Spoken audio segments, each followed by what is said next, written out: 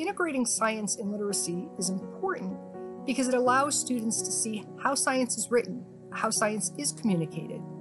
even to go through and talk about how evidence is presented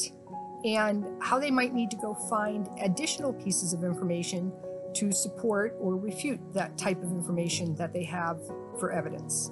It's important for students to also consider that the reading, the writing, and even the discourse around science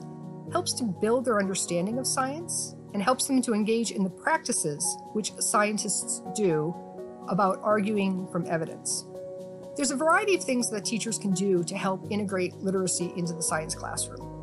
Depending on the level, depends on what kind of strategies they might use. So at first, in the elementary grades, even finding opportunities to integrate and maximize time for science by using literacy or reading or picture books around the science topic will help students engage and actually be motivated to learn more about science.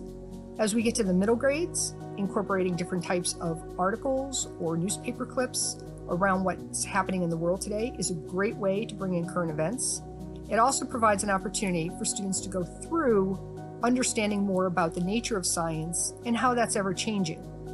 As we get into high school, students are also doing a lot more about reading about how science is presented in a scientific world. It's going to help them to understand why science is presented in a certain way, the importance and precision about how science is presented so it can be replicated,